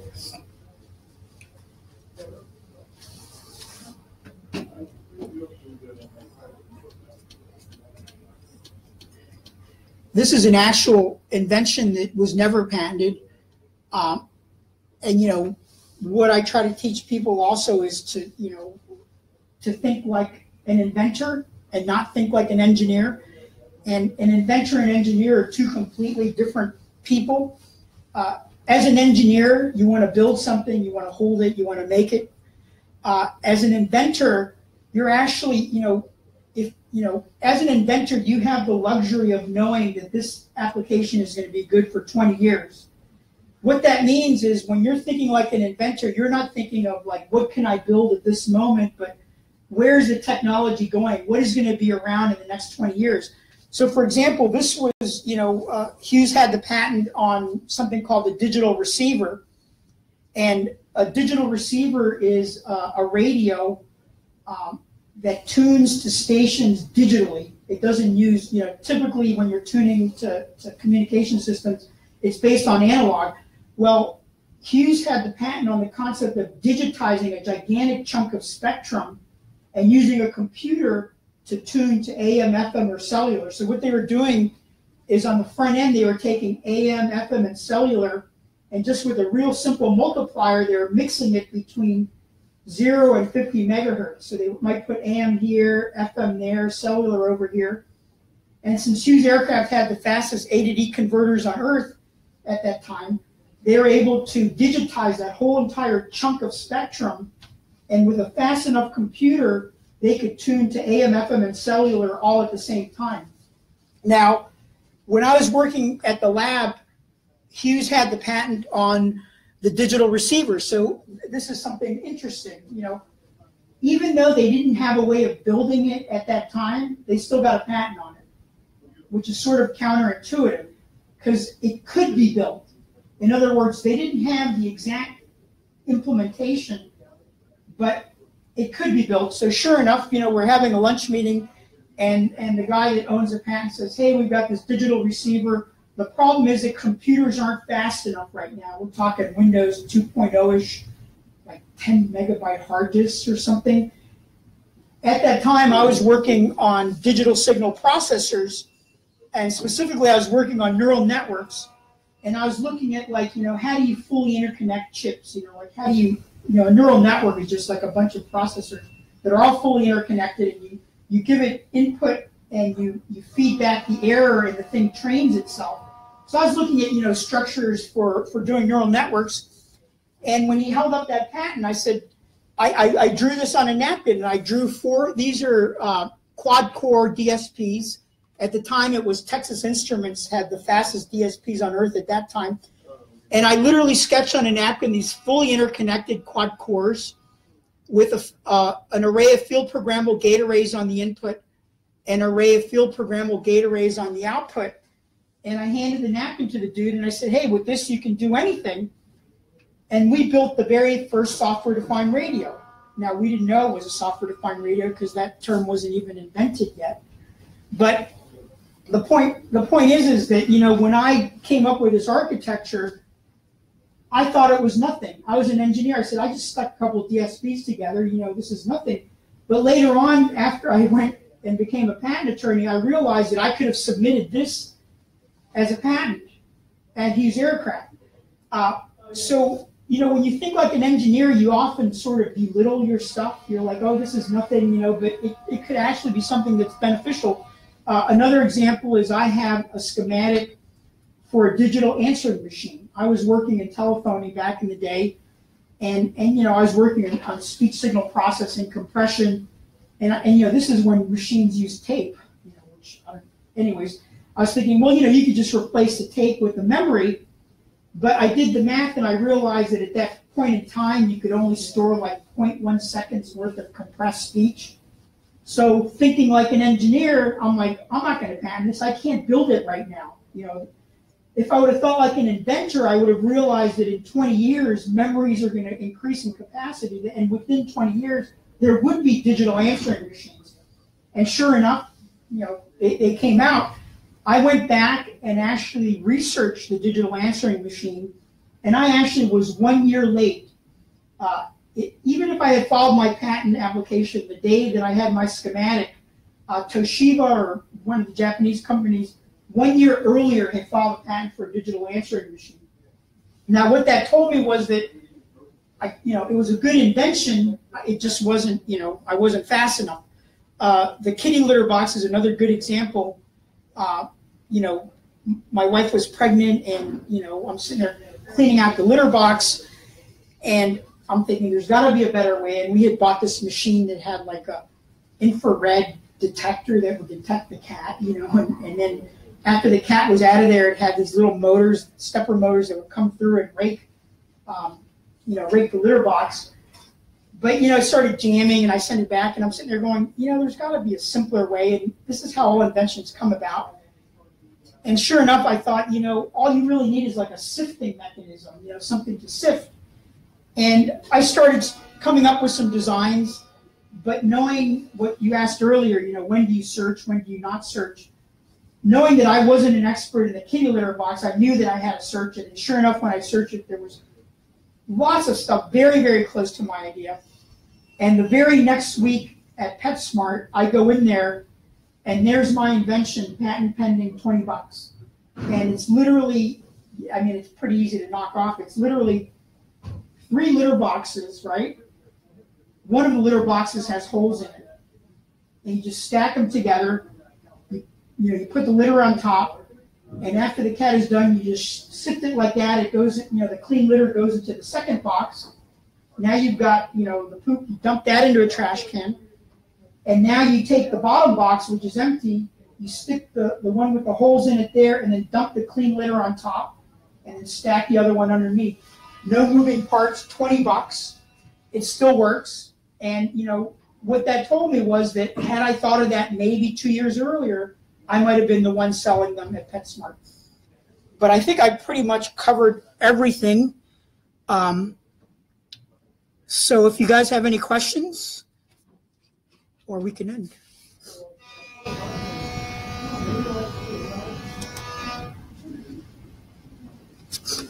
So when you are looking at a patent that's got a lot of prior art, let's take the kitty litter case. Yeah. Let's say you've got an angle on it, but it's not a simple one change, but you've got a synthesis of 2 features that exist in the prior art, but you're synthesizing them together. Is that patentable? Well, combinations can be patentable, but they have to be non-obvious. And non-obviousness is a very subjective standard.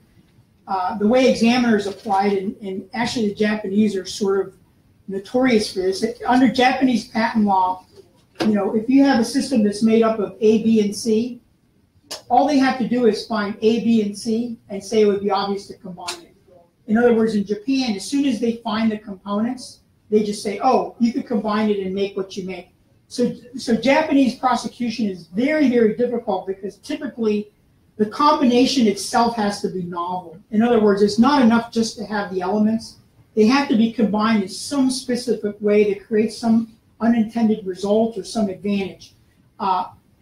In the United States, it's not quite as bad, but obviousness is sort of thing that, the way examiners do it, they actually do it sort of backwards. Something that an examiner is not supposed to do, they're not supposed to reconstruct your invention from hindsight. So for example, if I combine things and I show it to you, after I've shown it to you, it's very easy for you to say, oh yeah, I could have taken that, and that and combined it. It's called hindsight. Doing something in hindsight is very easy because you've already seen it. You've already seen the combination. The way it's supposed to work in U.S. patent law is if the examiner had these references in front of him, in other words, he doesn't have your invention. Examiners typically take your invention and work backwards. They say, oh, you've got an A, B, and a C. Here's an A, B, and a C. It would be obvious to combine A, B, and C. That's not the way it's supposed to work. The way it's supposed to work is if somebody of ordinary skill in the art had those references in front of them, the A, the B, and the C, would they arrive at your invention in a logical way? In other words, is it logical that they would arrive at what you did if you put those 3 references in front of them? That's the way it's supposed to work, but unfortunately, when you start getting into obviousness, and this happens a lot in software, because, typically you're combining components, it's a tough one because now you're sitting there, it's like, you're saying it's obvious, they're saying it's obvious, you're saying it's not, and it's a subjective standard. Typically, for those sort of things, you need what's called indicia of non-obviousness. I mentioned one earlier, doing something that the experts don't recommend. When you do something that goes against the general recommendation of the experts, that's indicia of non-obviousness.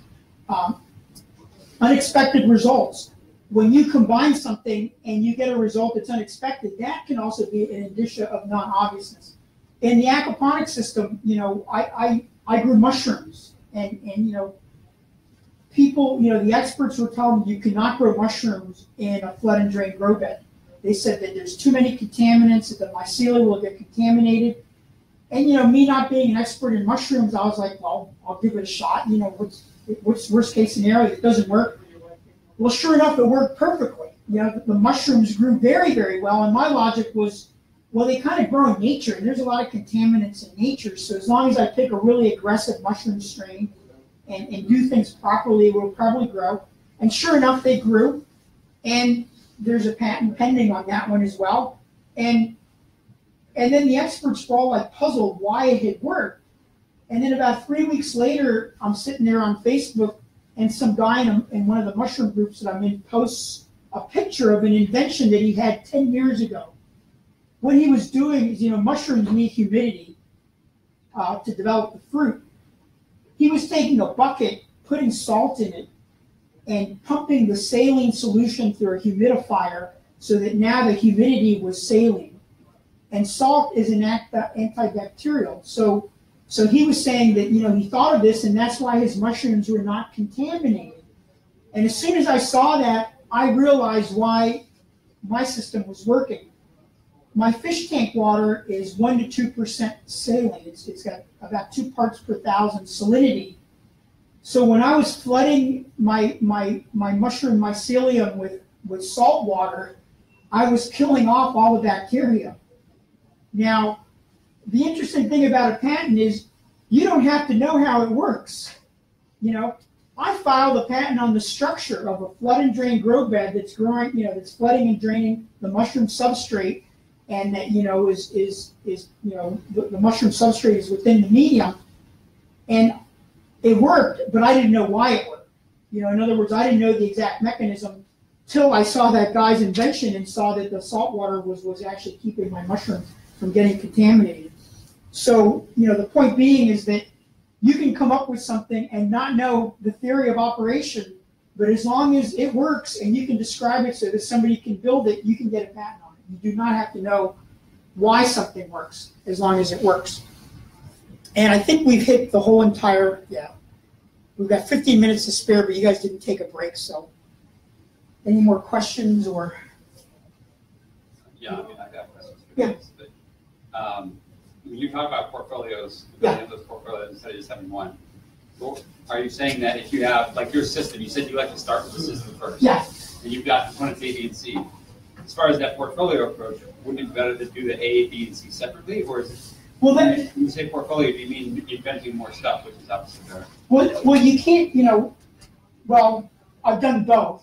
Like the original patent had maybe I've been adding drawings to my patent as I come up with new stuff. Like the mushroom idea came later. Like I had the tiny solar air-powered greenhouse. That was the first thing I did.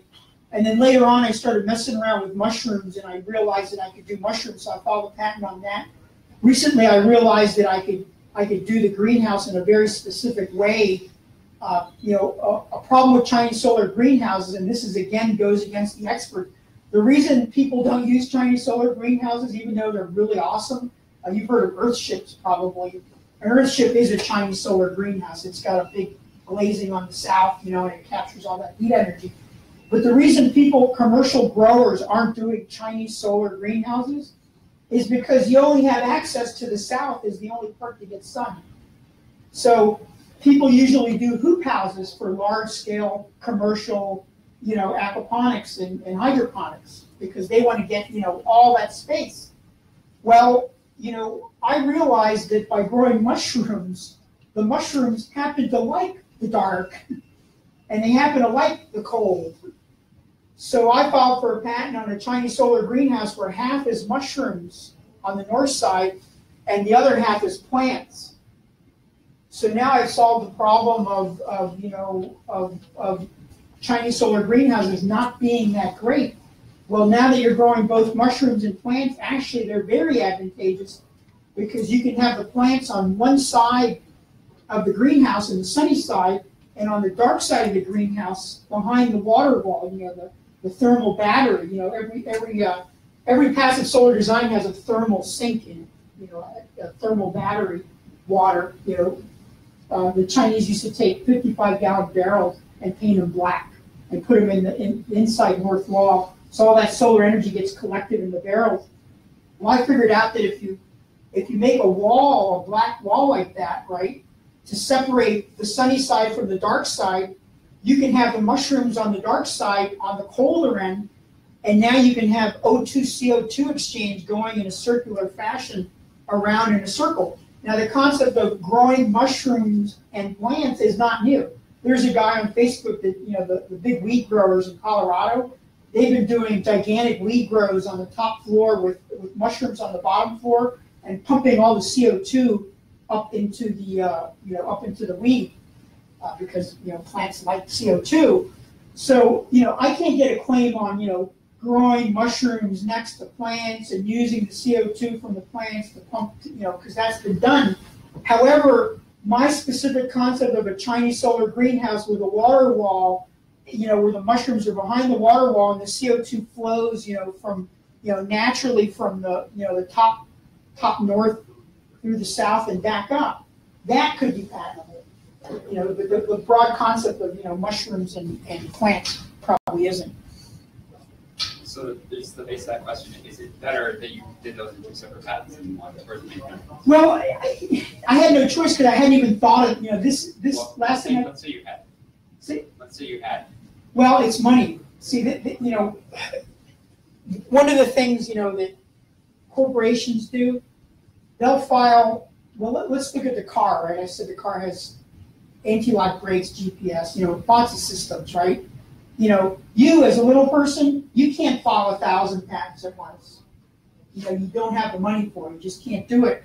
So when I work with the little people, we're forced to do what I do. I'm a little people also.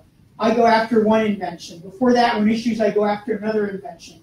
So I get my patents, serially in time. I build up my portfolio very, very slowly. A corporation files one invention 100 different ways in 100 different countries at the exact same time, because they have the kind of money. So yes, that's the better approach, but you need the money. And not only that, but the laws are so screwed up. It's like if you pay an extra $2,000 to the government, you can get a patent in 6 months. So like the little people, us, we wait 5 years to get a patent. Corporations are getting their patents in 6 months because they're paying an extra $2,000 government fee. So, everything is stacked against us, everything. And this is part of the reason, I keep going back to the sharing and, joining teams. And if you're doing hydro and I'm doing aquaponics, maybe we should, instead of competing with each other, I'm not saying more, if we were, maybe we should talk about actually collaborating instead of, competing with each other, it's because of that. It's because, until we start forming groups, we're really not going to have much power, and we're going to be wiped out. After doing your first initial search, if you think we have something that's patentable, contact you, and like, how would that work? How would that process work? With me, everything's like a ping pong match. It's part for efficiency. I treat it like a ping pong match. What I mean by that is the ball is in somebody's court, but it's never in both courts at once. So for example, and I'm very low pressure. I mean, all my work comes by word of mouth. I don't do any advertising. It comes from referrals from friends or from talking here or whatever. But I take it real slow, and part of it is really you wanting to work with me. You think that I'm going to do a good job, but you expect me to be good at what I do, and as a patent attorney, that's expected. You don't go to a patent attorney. Any patent attorney you go to better be good, right?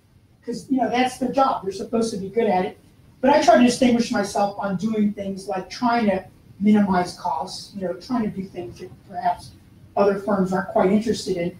But typically the way it works is, if, let's say you had an idea, I would find out where you are on the curve. Are you the guy from Hughes Aircraft that's a Chinese PhD that knows the prior art? In that case, I'm going to say, let's file it. We don't even need to search it because you've already given me the best prior art. Are you the husband that invented a kitty litter box? Are you the lady that called me up and said, hey, I want to invent a vacuum cleaner that vacuums dog poop? In other words, typically you decide what you want to do, and then you contact me. And if you want to work with me, we can take it step by step. It might be maybe searching it first, maybe helping you learn how to search or teaching you how to search or whatever, until you have a good idea that it's not out there. And then maybe even then you might say, hey, Carlos, why don't we have a professional search? There's companies that do professional searching. There's companies that do nothing but search. There's people in India that do it for nothing. There's like Indian companies that do it for like $100 or something. You have to be careful when you use foreign companies because you're exporting ideas out, and you can get in trouble a couple of ways, including with the government. Like it's something that's like military, by disclosing it. So anyways, there's some issues with sending it outside. But you could search it yourself and sort of get a warm and fuzzy feeling. And after that, depending on how comfortable you feel, you might say, hey, let's have a professional search. Or if it's something that you're an expert in, you might say, hey, Carlos, I know this isn't out there, let's file it. Danette's a good example. He's been working on something and he's read every single patent in that area. He literally is an expert in that patent area. He knows the patents better than I do. So he's going to have a better idea than me of what he wants to go after. But yeah, let's say you want to work with me. It's very simple. Under Virginia law, I have to send you an engagement letter. And once you have the engagement letter, after you're done with this meeting, you're going to have the samples and templates, which is what I send anyways. And literally every person I work with kind of gets like a final exam. It's almost like law school where you get one exam. You can look at the webinars or whatever, but the bottom line is I'm going to send you samples and templates, and I want you to look at those samples and look at those templates, and I want you to give me your best possible work product describing your invention based on the samples and templates. And of course, this is after you think that you want to go after a patent. But depending on how you want to work, whether you want to search it or not, I'm very variable. But once you want to work with me, we engage, and then we start working together, and I work with my method, which is basically trying to teach you what I know, so that I can make it as efficient as possible.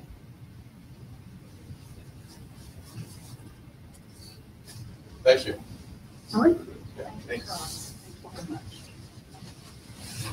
So it's a follow-up to your question about portfolios. So you want to do vertical integration,